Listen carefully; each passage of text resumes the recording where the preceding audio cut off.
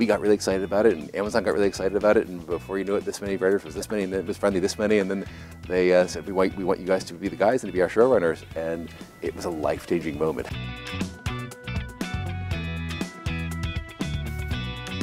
Hi, this is Sana Farzeen and you're watching IndianExpress.com, and I have with me the showrunner of The Rings of Power, J.D. Payne. Welcome to Indian Express, welcome to India. Thank you, Sana. It's great to be with you. I first want to ask you, like, what, how, why? I mean, how did the idea come about that you decided to make this mammoth of a show? Well, so Amazon bought the rights to the 3 books and to The Hobbit and to the appendices, so then they went out to a lot of writers in Hollywood and said, who wants to offer a take? And so we had a friend over at Amazon that we'd worked with before, and right. we talked to him about it, and very quickly we came upon the idea of doing the second age.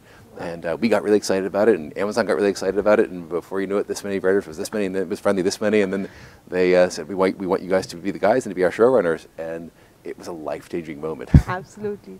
But tell me, JD, I mean, the critical acclaim, the box office numbers, did it become a little pressurizing for you? Did that act as a pressure? Well, really, I mean, the biggest pressure is the pressure we feel on ourselves, because this material means so much to us. It's not just another book. It's not just another script.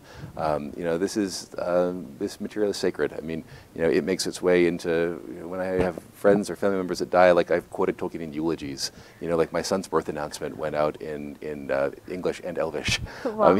So I mean, like, this is part of the fiber of my life. Yeah. And so the pressure to really capture that special spirit of Middle Earth and to be true to Tolkien right. was immense just internally and for both Patrick and I. Yeah. So tell me, because when we see the trailer, there is the aesthetics, the feel, the vibe is very similar to the Peter Jackson's trilogy. Because you've loved the series so much, you've loved the movie so much, was that the idea to keep it really close to the original? Well, I mean, I think we were the beneficiaries of a lot of experience there. We had a lot of our Kiwi crew had worked on those films, and so, a lot of the things that they had learned from that, obviously we were able to learn from as well. Yeah. But I think, we also came to this, and our watchword was different but familiar. We didn't want to just do a nostalgia play or, sort of a reboot or a remake or a right. rehash. We wanted to do something that could stand on its own 2 legs. Yeah.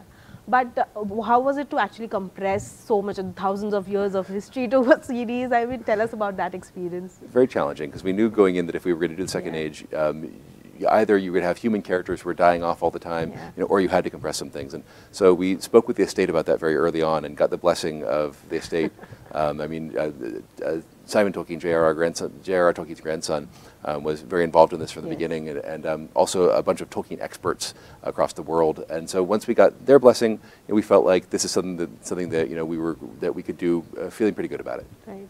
A friend has asked me to ask you how different would be the second world from the third, and will there be more dragons in it? So the second age is a little more primordial than the Yeah. third one. It's sort of closer to the dawn of creation.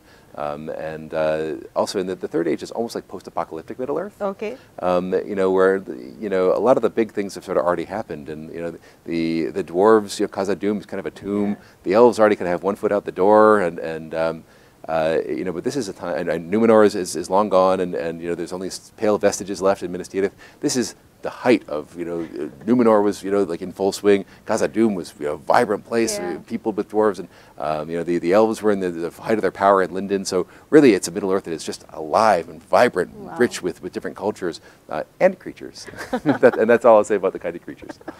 And JD, I mean, tell us about your first memories of The Lord of the Rings. How did it impact you as a creator, as a filmmaker? Sure, yeah.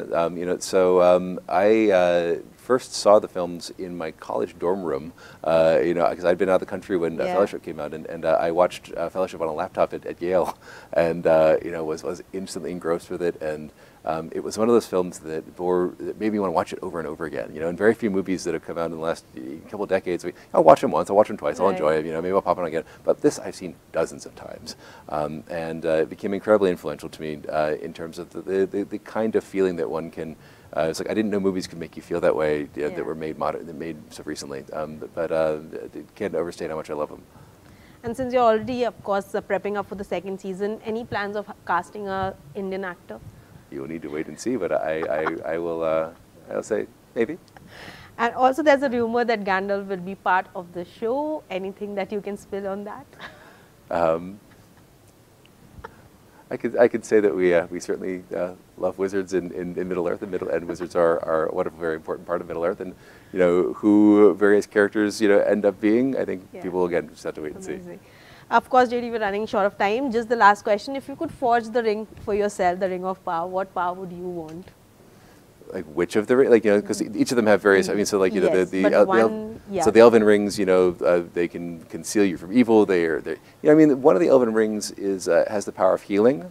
Yeah. And I love that. I love the idea that you could have something that could like focus, your powers as a healer. Because there's so much pain, both physical and emotional, in this world. That if I had the power to have a ring that you could touch someone and help them to heal from either of those things, then that would be pretty special. Just a final message to your Indian fans who are eagerly waiting to watch the show, and if you want, I can help you in Hindi. Please. What would you want to say?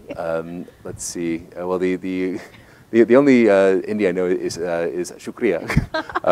That's a very so beautiful. I'll say shukriya for watching, and we are so excited for.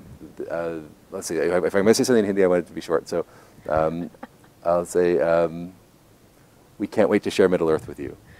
हम बेसब्री से. हम बेसब्री से. बेसब्री से. Okay, बेसब्री से. आपको ये शो दिखाना चाहते हैं. Yeah. Yeah. Okay.